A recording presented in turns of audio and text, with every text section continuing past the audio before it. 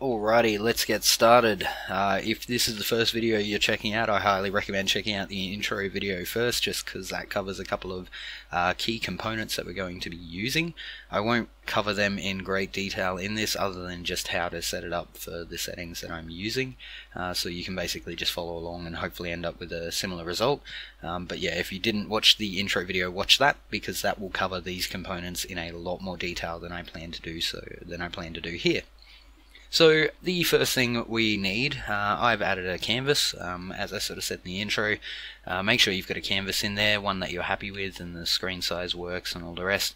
A good way to do this would actually be to add two images in and just anchor them to the top left and the bottom right of the screen, so you can sort of see them here. And if you then adjust the aspect ratios, you'll be able to see if they're actually sticking to the right screen size correctly or not.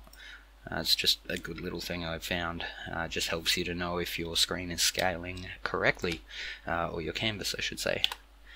Cool, I'll get rid of them. Okay, so I just have a canvas laid out, nothing fancy, just a very basic thing.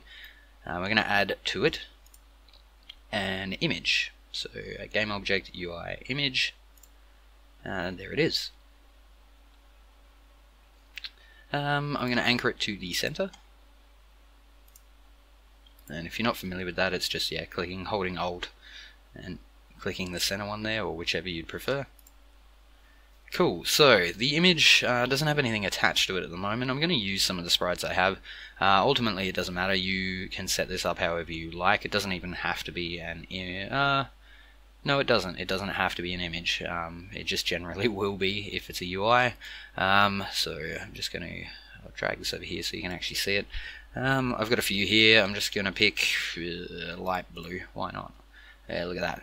Gorgeous. And I'm going to define a width and a height for it. So what have we got? It's just sitting in the center. This first one, what am I making? I'm making a list of buttons, just a vertical list of scrollable buttons. So we'll make this taller than it is wide. We'll set the width to 200, the height to, I don't know, 300. Yeah, 350. There we go. Looks good. Nice. Sweet. And once again, I've got the canvas saved as a prefab, so I'm just going to apply that. I do that a lot out of habit. Please forgive me. Okay, so this is sort of going to be the I want to say background for our menu. It'll be, imagine this is the menu that, you know, you click a button and it pops out at the top of the screen or something. I don't know, whatever works for you. But this essentially is like, treat this as the background for the whole menu. So we're going to have the scroll bar and the content sitting on top of this. Cool. So I'm actually going to name that image. I'm going to call this one, what will it be? It'll be a button scroll list. So this is our main parent object. Doesn't matter what you call this, just something easy for you to identify. The button scroll list. Cool, easy. Under that, we're going to create another image. So childed to the scroll list, another image, just like that. I'll give this one a different color. Light red. That's very light red, maybe not. Maybe dark red? That's not really any better. Why did I even create these, honestly? You know what, I'm going to give it light green. That's a bit nicer. We won't see this. This one doesn't matter. This is actually going to be our mask. So we won't even see this picture. And we're going to call that one button list viewport. So as I explained in the intro video, you want the main parent object, your scroll list itself, the menu, the background, whatever. But then you want the viewport, which is actually going to be the scrollable area of the menu, or at least the visible scrollable area of the menu. To the viewport, we're going to attach a mask, which I've already got searched for there. That's helpful. There we go. And like I said, we don't have to see that green, so you can always untick that to hide it from view. It's handy to have on though while you get your sizing right. We're going to set the size of that to be what we want. I'll have the scroll bar on the right of the object, I suppose, and we'll have it fairly tall. So I'll say 150. Yeah, alright, why not? Height, what was this? I can't remember what this was. 300? It was more, I think it was 350. So I might make it 320, how about that? There we go. and I'll just move that a little bit off center so it's just sitting a bit to the left. To the scroll list, I'm also going to add something else. So right click, UI, scrollbar. There we go.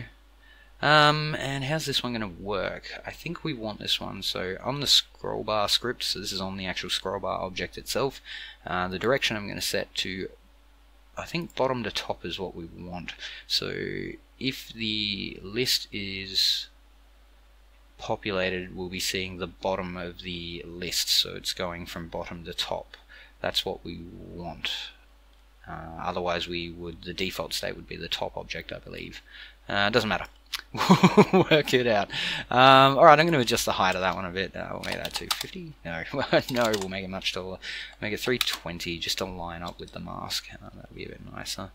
I believe that's 320. Yep, 320, 320. The width of the object, I believe you can't have a scroll bar below 20, so if you want it to be a bit narrower, you might need to adjust the scale of the object rather than the width of it. I don't usually like altering the scale if I can avoid it of UI elements because it tends to scrunch them up a little bit. I suppose at these kind of values it doesn't matter. I'm just going to leave it at 1 for now. It looks a bit fat, but that's not, not the end of the world. On the scroll bar itself, you can also adjust the colors of it if you wanted to. So I might just set that to a grey color. I don't know, something like that. I'll leave the button white. You can adjust the button colors down here. But that's about all you need to worry about with the scroll bar itself, the object. Now that we've got that set, go back to the scroll list, and we're going to, actually no, I won't add that component yet, sorry. We'll go to the viewport. We're going to add another image, and this image we'll call button list content. So it's the content of the button list as the viewport button list and the actual scroll list itself. And the parenting and the childing, I guess, if that's a word, of these objects matters. So you do want the viewport to be childed to the list and the content to be childed to the viewport. Make sure. Important. Just do that. Cool. Alright. I'm going to apply all that just so it's saved. Okay, the content itself, as I explained in the intro video, the size of this isn't quite as important. The first thing I'm going to do is attach something to that content so that it has a size reference. And I'm going to attach a UI button. There it is on the screen. Don't worry about the size, that'll change in a second. But it's important to have at least one button on there so that the size of the content object is going to fit itself to it. Now that we've got that there, back on the content object, we're going to add a, what are we adding? We're going to add a vertical layout group, which will change to upper center, and I'll change the spacing to, we'll start with 5. The rest of the values should be fine. Now I changed it to upper center because it basically dictates where on the content object is the content going to sit when it's created. We want it to sit in the center, I guess. If this were a different, like, it doesn't matter, it just depends what you're making. Play with that, but you'll see it like upper right, upper left, center, middle center, etc, etc. We'll go with upper center. I think that's the one we want for now. Just going to apply these as well so I can see what I'm doing. We're also, now that we've got a layout group, we want, what do we want? We want a content size fitter. And we want the horizontal fit probably min size, vertical fit min size. And that's basically going to wrap the content object around the content. And I'll just apply that. Now next we're going to, actually here we can't adjust it through there, so I might need to adjust the size of the button itself. So the width of 50? What's that? No, let's make it a bit bigger. 100, there we go, that looks a bit nicer. 100 by 30, that looks fine to me. Just apply that. For the content, I'm going to disable the image just so that hides. So we just have the button sitting on the background there. I'll go back to the viewport and I'm going to untick the show mask graphic just so it disappears. And now that button actually looks a bit odd, so I might expand it a little bit. There we go. Cool. apply all that. Alright, cool. So that's pretty good so far. We have a button sitting in the center. If there were multiples of those buttons, it would probably... actually, wouldn't work yet, but we have we have the layout going, which is what we want.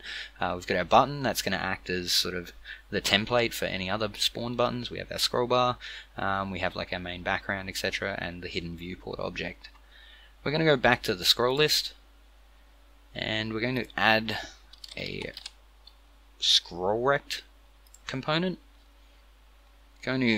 For the content, I'm going to pick the button list content, so this is the actual scrollable content, so the content object. We only want it to scroll vertically, so we can untick horizontal. I'm going to set the movement type to clamped. I'm going to leave these 3 values as default. The viewport, what we want to be the button list viewport object, so the parent of the content. And the vertical scrollbar, we don't have a horizontal, but we do have a vertical, and I might actually name that as well, it probably won't hurt. Button list scrollbar. Naming these objects sort of matters, because when you are assigning values through the editor here, it just helps a bit. So you can see it there, button list scrollbar, nice and easy. Visibility, you can set this to auto hide. I'm not sure about the expand viewport. I think that will actually will increase depending on how many items you have. I've never used it, but feel free to play around. Auto hide will, as it says, auto hide the scroll bar if there's no scrollable content. So if there's not enough buttons that the list is scrollable, there won't be a scroll bar. It's up to you if you use that or not. I'm just going to leave it to permanent for now. So because we've assigned this to, you'll notice you can no longer see, like the scroll button, I guess you'd call it, has increased in size because it's set to permanent. It's showing us that there isn't enough content, so there is no scrollable area, so you can't use that button, so it's expanded to cover the whole thing. You'll sort of see when we add more buttons that will shrink. Cool. I'm just going to apply that. That should be the setup. There's a few things we want to adjust, but I'm just double checking this. If I turn the mask back on, we can see the size of the viewport, so that's important because this will define both the visible and the scrollable area, and then we have the content itself. Alright, back on the viewport, turning that mask off, just apply that. Okay, so you might have noticed that this button's sitting in the center, which may not necessarily be what you want. You might want the button to start at the top or start at the bottom. I believe we can adjust that through the pivot points on the content object. I think it's content. It's either the content or the viewport. We'll soon find out. So X and Y, obviously, 1 being max Y, 0 being min Y. Same goes for X. 0 is the minimum, 1 is the maximum. So if I set the Y's pivot point of the content object to be 1, it's going to jump up the top there, which is probably a bit drastic, not quite what we wanted. So we might actually want to shrink the size of that viewport object down a little bit. So if I just set that to 300, and why is it doing this? Just set that back to what it was. Sorry guys, I don't know why. It's working fine now. So all I did was adjust for the list content object the pivot point Y to 1, and as you can see, it's now happily positioned itself at the top there, which I'll just apply. If we run that, it should hopefully be sitting in the same spot. There we go. We can click on it, but we can't scroll because there's nothing to scroll yet. Cool. So this is where, if you were handcrafting this menu, you could simply, say, duplicate it and assign different functions to the menu, and you'll see that as we scroll past that point, sorry, not scroll, but as we add items past the point, the content size fitter is adjusting the size of the content object, which is giving us this scrollable section and decreasing the size of the scroll button. So it's all sort of working in tandem with each other. It's all updating itself and doing what it needs to do, which is good. That's what we want. However, I have a feeling I may have set the scroll bar up wrong. Let's just have a quick look. Actually, no, that feels about right. There we go. Scroll to the bottom, scroll to the top. So that's the basic menu layout for that. That's the UI side of things.